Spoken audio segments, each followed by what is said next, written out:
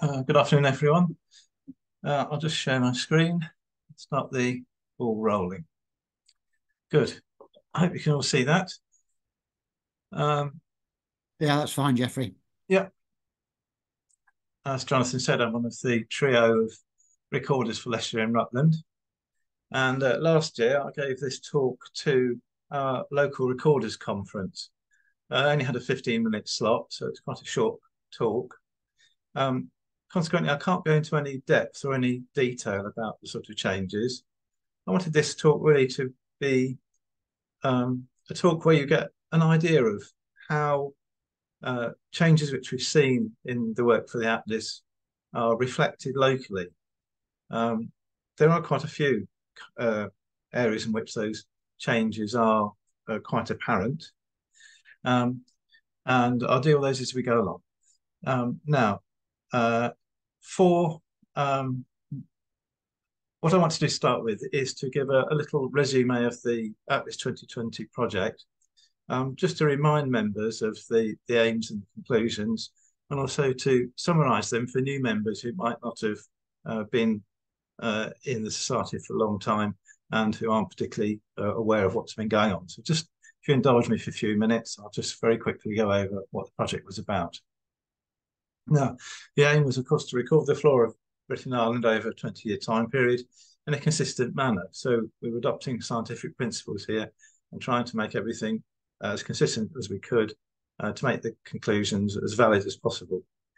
Plotted distribution maps, as I had done in the previous maps, and estimate the changes in distribution and ranges of native and selective non-native species, and then report the findings to government. So it's a fairly ambitious project over this long-term time period. In fact, it went on for 20 years and a lot of people were involved, about 8,500 volunteers, and almost all of the hectads, 10 by 10 kilometre squares in Britain and Ireland, were recorded. There are 178,000 recording days, and the map on the right of my screen shows the number of recording days undertaken. This is taken from the BSBI's website. So it shows how much effort went into recording this. It was a tremendous piece of work by what are basically a citizen science. So it's absolutely a very good idea of a massive citizen science project. About 26 million records were recorded of just over nearly 3,500 plants. The products are, of course, the website, which I'm sure you'll use. It's very, very good for looking at data if you can't quite remember exactly what the changes in distribution of different species are or what their likely habitats are. It's a tremendous resource to be able to go on there and just do a search for the species and see what the distribution's like. And of course, there is the book, which also came out and is also very useful. To summarize it, the key trends were that native plants adapted to invertile conditions and low competition showed the greatest declines. Some southern species expanded their range northwards, and some northern species have retreated. Now, the northern species ranges may have retreated, not necessarily northwards, they may have just gone up. So they might be present in the same place as before, but just gone a bit higher. And there are some modern introductions which are becoming established in the wild, and some of which are becoming invasive. Conclusions were that, surprisingly, more introduced plants growing in the wild in Britain than there are natives. And the map on the right again shows the number of introductions recorded in hectads in Britain and Ireland during the fieldwork.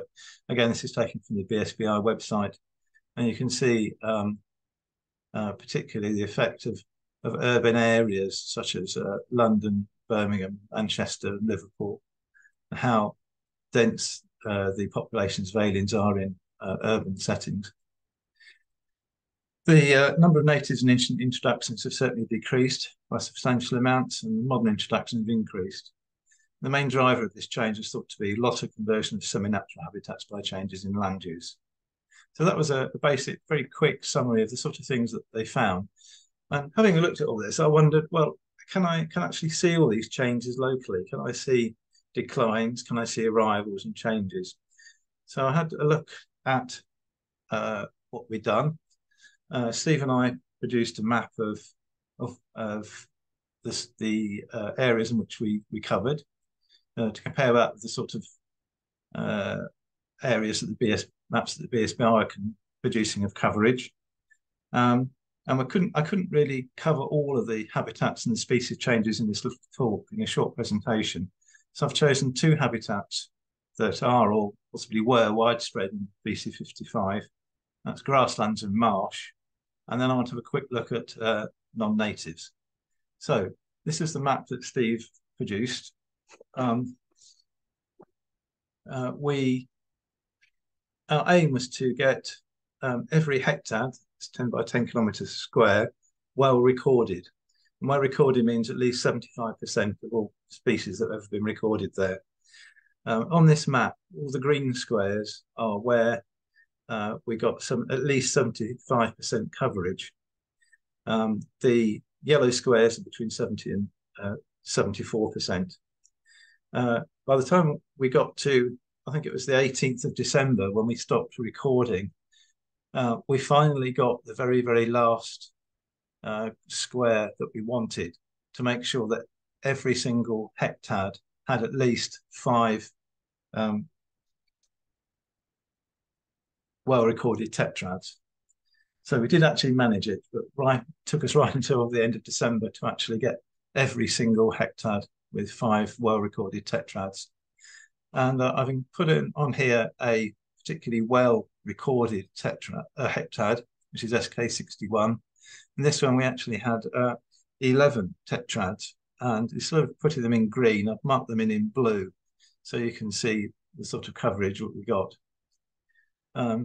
We had quite a lot of fun doing this, and it was all really worth touch and go before we got to December whether we would actually achieve our objective. But on one very cold day, we went out and got the last few records. So I was very pleased that we got what we decided to do. So here's the two habitats. I want to quickly look at grasslands. There are a couple of species here which showed huge declines. These are known as Spinosa, Spiny Vestaro, and Cruciata liverpes, the crossword. And this has a more calcareous, it's often found in more calcareous soils. But these two have declined substantially in the time, during this period. These are losses from 1950 to 99 versus 20 to 2020. And they're done by tetrads. So you can see how much of this we've lost in these periods. I know they're different lengths of time. This one's actually 49 years compared with 20. But if we went on recording for this over 40 years, we wouldn't actually find any more. But it does, I think, illustrate how much we've lost. The main causes of decline, I think, for these two species are, of course, grassland loss and also poor management of roadside verges, where Cruciata used to be found a lot in the past. Now, there's a couple here, Pertentilla erecta and Campanula, which are found mainly on more neutral soils. These two have again undergone substantial declines between these two periods. Again, I think this is mainly due to grassland loss, but also I think there's a possibility here of nitrogen enrichment, because the nitrogen enrichment of soils will cause the surrounding plants to grow up very much taller and therefore overtop a lot of these species and perhaps outcompete them. A couple other species, Saxarza pratensis, devil's bit scaesius, and Rumex acetosella, again have shown declines, not so bad as perhaps these other 4. But they're probably declining for really different reasons, although grasslands are, of course, declining. So Saxarza pratensis tends to be more present in slightly wetter grassland, and these are suffering from drainage as well as ploughing up. And the Rumex acetosella, again, seems to prefer very much more open, shorter turf. And I think we're losing this because of lack of grazing and the lack of, as well as destruction of habitat. There are some good news, is though, a couple of species, Acanthus pyramidalis, pyramidal orchid, and Ophrys the bee orchid, are increasing, and not just on the more calcareous areas towards the east of the county here in Rutland up through into the Lincolnshire borders. They seem to be increasing all over. There's also, of course, the fact that they are rather large and colourful orchids and people like recording them. So there may be a bit of recorder bias there. But I still think that there is a substantial increase in these species. Now, they tend to like more open habitats, and they are appearing, particularly the Ophrys, in urban areas alongside road verges. Whereas the Anacamptis tends to pop up on more scrubby land or wasteland that's been disturbed at some point in the past. Marshes. Let's have a look at the losses here. The three Valeriana doica, marsh valerian, Enanthe fistulosa, tubular water dopwort, and Carex slender tufted sedge are all fairly uncommon species, but even so, their populations are now smaller than they ever were. And I think we're in danger of losing some of these species. We did find one new population of Valeriana doica a couple of years ago on a piece of private land, but when we've looked for it elsewhere, we just haven't found it. I think they're disappearing because, for several reasons. I think Carex gets out-competed by Carex riparia on sides of riverbanks and canals. And again, this is another effect of nitrification of waterways. The Enanthe fistulosa seems to be suffering from drought early in the season, plus destruction of water meadows. Also, it used to be present in the sides of canals, but a lot of those have been canalised or treated, and I think the habitat there has disappeared. And Valeriana is suffering from drainage of water meadows. The Jacobea aquatica, the marsh ragwort, used to be much, much more common. It's a plant which I very, very seldom find when I go out. I think, again, the habitat loss of this is mainly due to loss of good grassland, wet grassland and drainage. A couple of other plants here, which are actually still fairly common. Soleniflos cuspuli, ragged robin, Circeum palustri, the marsh thistle, are still suffering, again, from quite severe declines. I think again, this shows how that the loss of water meadows and the drainage of land causes a loss of even very common plants. We'd expect it for rare plants because they're not particularly susceptible to any changes because the populations are so low. But we're finding it now in populations where there are much higher initial populations to start with. I always try to be a bit positive, and I try to find some plants that are actually increased between these two different periods, and I wasn't able to. And I think it's really bad news for marsh plants. I think they're on a downward trajectory, and unless we do something soon, we're going to lose a lot of them. So let's have a quick look now at some of the non-natives. Cochlearia danica, the Danish scurvy grass, you can find along a lot of roadsides at this time of year. The leaves are just starting to appear. In the last flora, which was published in 1998, but in which recording stopped in 1979, there were only 4 records of Cochlearia, and they were all on railway ballast. But now look at it. It's along here, it's all the way along the A47. This is the A6 out towards Market Harborough. This is the M1. This is a huge area of distribution logistics around Lutterworth. And up here again, these are the more industrial areas. So it's spreading substantially along these routes. You'd probably buy roadside salting. And also by, of course, the spread by the wind that vehicles cause as they go past. In fact, some of these are really quite horrible roads to survey along because there's so much traffic on, you can get blown off the side of the road. Paxilia distans reflex salt marsh grass similarly is following a pattern of introduction along roadsides. It seems to be a little less sort of discriminatory than the Cochlearia, and we do find that Paxinalia along much smaller roads, often B roads as well as A roads, and it doesn't seem to be so confined to major trunk roads and motorways as the Cochlearia does. Alchemilla mollis is a garden escape, which is now the commonest Alchemilla in the county. Alchemilla filicornis, which is the native species for the area, has declined substantially, and it's very, very hard to find now. But you can find Alchemilla mollis anywhere. Amanthotheca equioides, bristly ox tongue, has actually taken over a lot of arable land and disturbed land. In my Collins book of wild flowers from the 1950s, it records it as a rare alien confined to the south coast.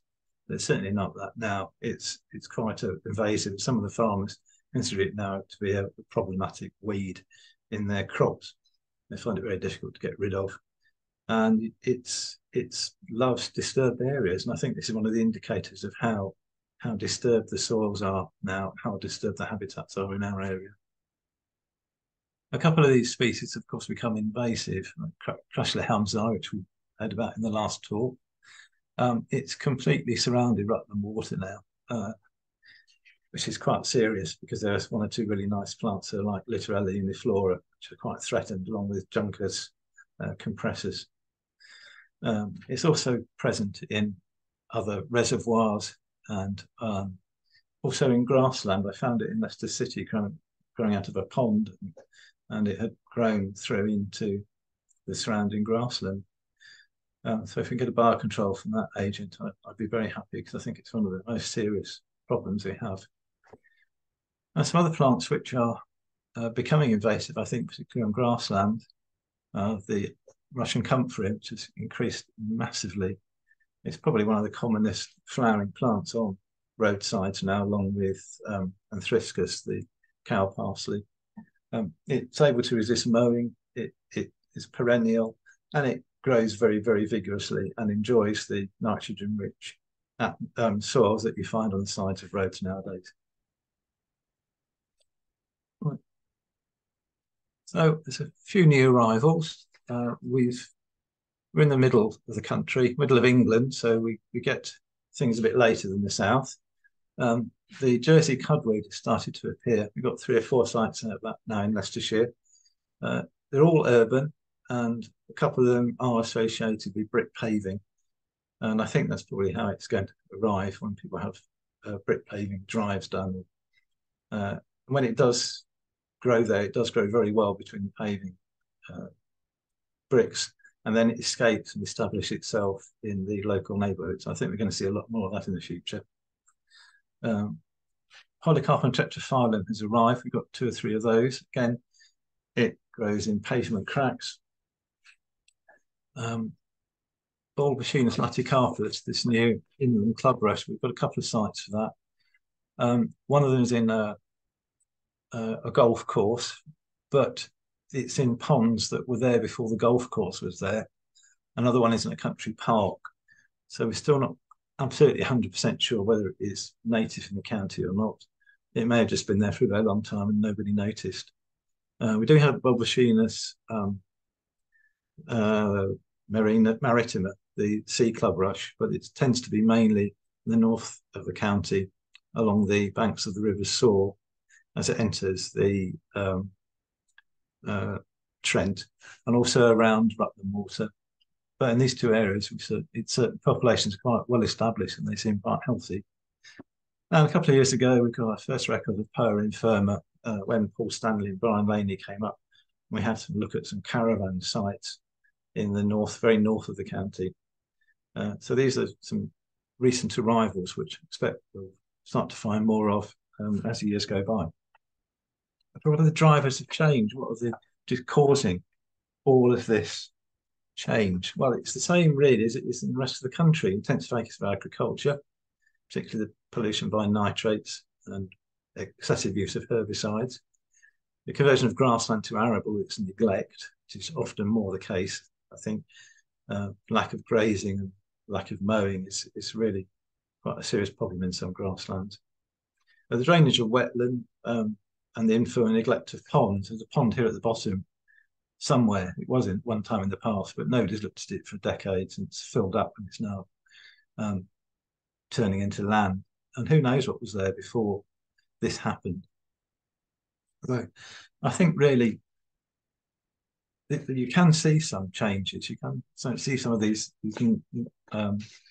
national changes happening locally. And we know what the drivers are. They're the same as they are in the rest of Britain. And we know really what to do. We do have solutions for this. And what we need to do now is really get on and implement the solutions. I think it's been really useful to have the atlas out because we can now use this to guide policy locally.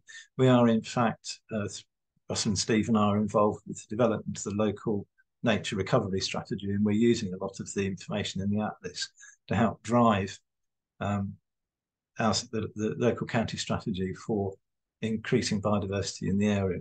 So I think the atlas has been absolutely tremendous help to us all, and I hope it will be to other people who are in the similar position as us, trying to work out these strategies to drive biodiversity recovery in Britain. Okay, that's it. I hope that's just 15 minutes, and I hope you've enjoyed it. Thank you. Thank you, Geoffrey. That's a very clear exposition of what's going on in Leicestershire. And interestingly, in many aspects, it mirrors what's going on in Cambridgeshire. We've certainly got plenty of some of the more invasive aliens that you mentioned. Interestingly, I was in Shropshire last week and was quite excited to record Helminthotheca echioides because it hasn't really arrived there very much yet, but it's clearly increasing. And whether it will become ubiquitous or not, I don't know, but we'll wait and see. So have people got any questions for Geoffrey?